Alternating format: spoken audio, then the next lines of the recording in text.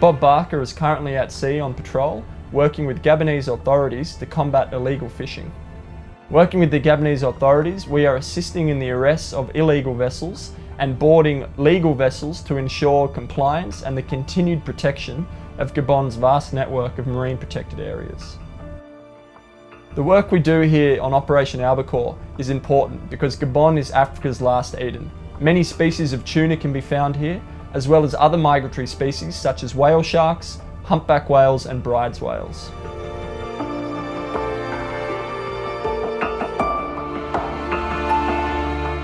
Out here on patrol, the Bob Barker uses radar and AIS to locate the fishing vessels. We also get intelligence from our Gabonese partners on land with up-to-date VMS information on vessels' movements and detail. The bridge team on board are continually monitoring the radar of the Bob Barker to locate the fishing vessels. Once we detect on radar the presence of a fishing vessel inside Gabon's exclusive economic zone, we then go to action stations, launch small boats, and assist the Gabonese authorities in the boarding of the vessel. The main job for the deck department is to prepare and launch the small boats from the Bob Barker. Once a target has been identified, we drive our governmental partners there and make sure they embark the vessel safely. Once we go on board, the Navy gets a crew list, the crew's passports, and check that both of these match.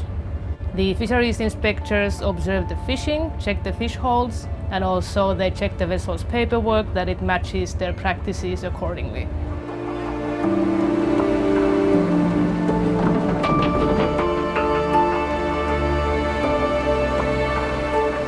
Operation Albacore 3 assists the government of Gabon by providing the resources necessary to enforce their fisheries law, as well as providing the means to combat any illegal fishing that may be taking place. We also provide vital training to our Gabonese partners so that they may have eyes on the water to ensure the future protections of Gabon's unique marine wildlife.